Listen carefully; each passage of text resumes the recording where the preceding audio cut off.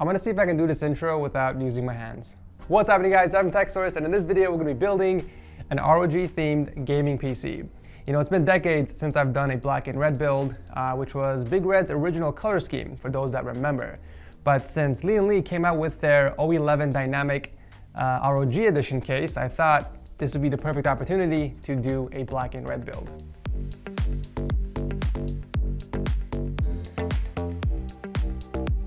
For the CPU, we are going with the Ryzen 7 3800X 8-core 16-thread processor, simply because this is the only Ryzen 8-core processor I have at the office. Now, if you guys are deciding between the 3700X and the 3800X, make sure to buy the 3700X instead. If you buy the 3800X, you are spending around 10% more for only 3% more performance. The price just doesn't justify spending that extra $30, especially if you plan on overclocking, because that margin is gonna be a lot less than 3%. Save that $30 and spend it towards more storage or RGB fans or whatever it is. It's not worth picking up the 3800X. For RAM, we are going with only 16 gigs of the Corsair Dominator Platinums at 3200 megahertz.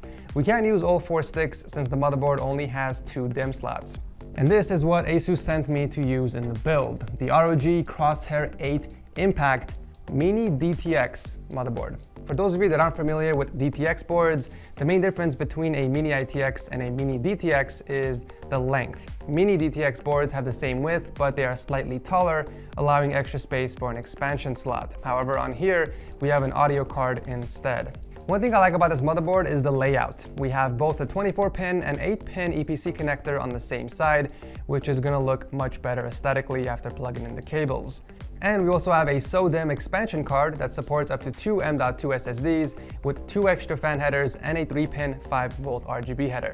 I also love the connectivity options in the back. We have a digital out along with a USB Type-C, wireless AC, and it even has a Q code reader with a clear CMOS button. Don't underestimate its size. This is still an enthusiast level motherboard, and we're gonna use this to push the overclocking as far as we can. Since we are on the X570 chipset, it makes sense to take advantage of Gen 4 speeds. So for storage, we're going with the FireCuda 520, which is a 1TB M.2 NVMe Gen 4 SSD. Now, this is a high-end gaming and streaming PC, so obviously we've got to throw in an RTX 2080 Ti. You guys already know how we do it over here. And finally, powering everything is the Corsair AX850 Platinum certified fully modular power supply. So originally, I was planning on using what ASUS sent me, the ROG Strix LC360 AIO, but I got a better idea.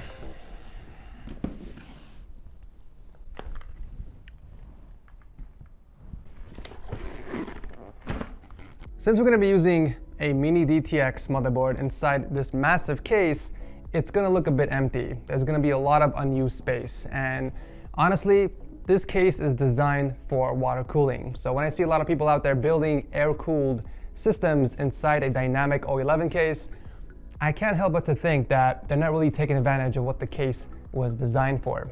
So that is why we're not only throwing in the EK P360 liquid cooling kit, we're also gonna throw in the EK distro plate specifically designed for this case. And since I'm not gonna be using this in the build, I thought, why not give it away to a subscriber? But that's not the only thing I'm giving away. That, along with 2 of the liquid cooling kits from EK, will be given out to 3 random subscribers. And if you guys want to participate, make sure to stick around to the end of the video. But with that said, you guys know the drill. We are gonna shut up, cue the music, and begin the montage.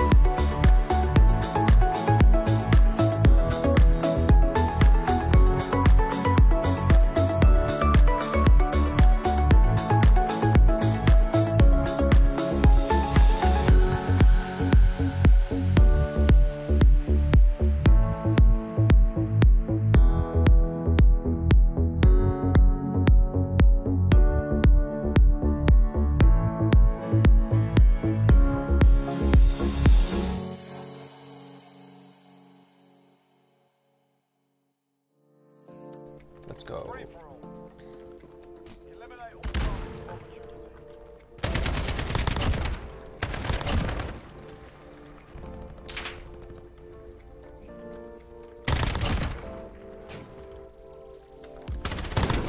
The hell?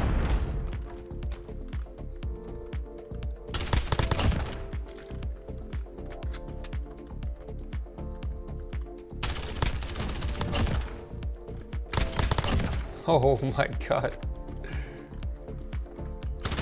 Woo!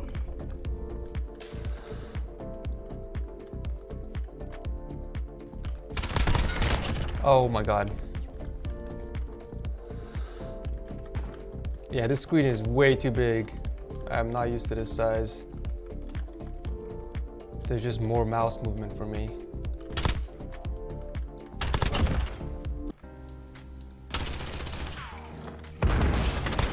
Oh, get some. This is my spot.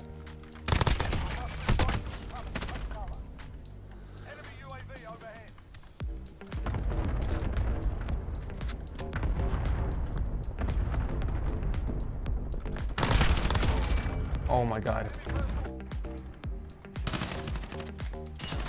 No, not a sniper. Woo!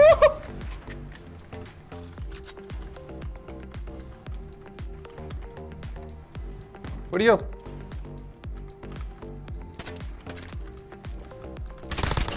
Oh my god. Oh, it was such a horrible game. I feel like everybody really played horribly. Yeah. Okay, so pretty happy with the build overall. You know, despite using a mini DTX motherboard inside a full ATX case, it doesn't look that empty. The EK digital plate along with the tubing kind of filled up the empty parts of the case, and overall it looks pretty damn awesome. I did have to paint the thumb screws and fittings in black, unfortunately, because the chrome accents would have stood out in this build. I also found an easy way to paint them, so I basically used a few 2-inch nails and stuck them inside styrofoam, and then I used them to hold up the fittings, that way I can spray paint all around it. The EK liquid cooling kit was super easy to install, and I'm really happy with the temperatures, which I'll go over later in the video, but there is one thing that's missing from the kit that I would love EK to include, and that is a drain valve. Without it, maintenance is going to be really difficult since there is no available port to drain from. I tried using a regular drain valve, but the lowest port on the distro plate was too close to the pump and it would interfere with the handle. So I used a different kind of valve. This one over here doesn't have a handle up top, making it super convenient to fit in tight spaces.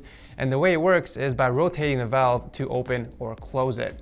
With this, I was able to fit it behind the distro plate, and I even used the same valve in the mini red build because once again, the handle from the regular drain valve would interfere with the side panel and I couldn't put that back on. So a lot of you guys already know that this is Lian-Li's new version of their dynamic case. They're calling it the XL ROG certified, and it has some really nice improvements over their non-XL version. For starters, it has more connectivity in the front. We got 2 additional USB 3 ports near the bottom with the addition of a reset switch and 2 LED buttons that controls the front strip. The bottom button cycles between all the static colors, while the top one gives you a bunch of cool effects to choose from. And of course, you got everyone's favorite RGB rainbow.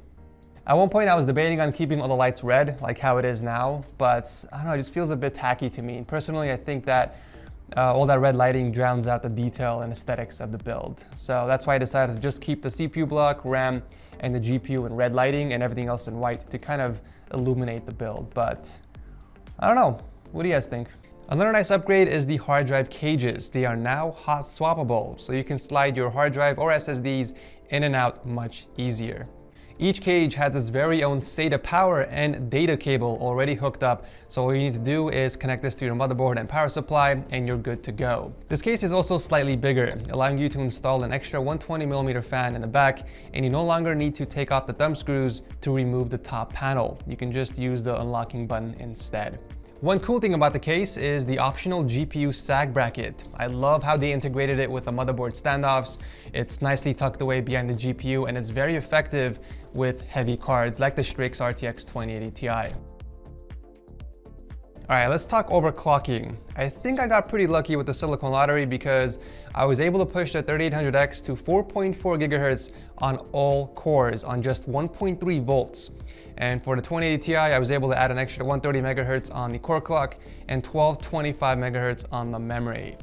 Looking at temperatures, the 3800X idles as low as 36 degrees with some spikes up to 45, while the GPU consistently stayed at 31 degrees. While gaming, the 3800X stayed under 57 degrees Celsius most of the time, while the GPU peaked at 69 degrees, a couple times. Overall, the temps are low, and I'm really happy with the performance of the PC, and I like to think that the fan configuration in combination with the improved airflow of the case contributed a lot. I decided to max out the fan slots in the case, and I went with 3 intake fans on the bottom to make sure that the GPU and the rest of the components are getting enough fresh, cool air, while having 4 fans up top to exhaust the hot air out. I also had so much fun gaming on the ViewSonic Elite, which is one of the first gaming monitors with a 1440p resolution and a 165Hz refresh rate with a 1 millisecond response time on an IPS display. I will be doing a full review on this, so make sure you guys are subscribed if you don't want to miss out. Overall, I'm really happy with the case design, and this was personally one of the easiest builds I've done recently because this case has so much support for expandability and cable management. So yeah, well done Lian-Li and Asus. And that pretty much does it for this video. I hope you guys enjoyed it. Like I mentioned in the beginning, I will be giving away 2 liquid cooling kits from EK, as well as an Asus LC360 AIO. If you guys want to enter, all you have to do is leave your feedback regarding the build or Lian-Li's new ROG XL certified case in the comment section below, as well as pick one of these to take home. One of these, by the way, is a 240mm rad, and the bottom one is a 360mm rad, so please pick one that fits your case. I'll announce the winners on the weekend on my Twitter and Instagram account, so follow me there if you guys want to know who won. You don't have to leave a like, but it is appreciated if you do. Thank you guys so much for watching. I'll leave a link to everything talked about below, and I will see you guys in the next video. Peace.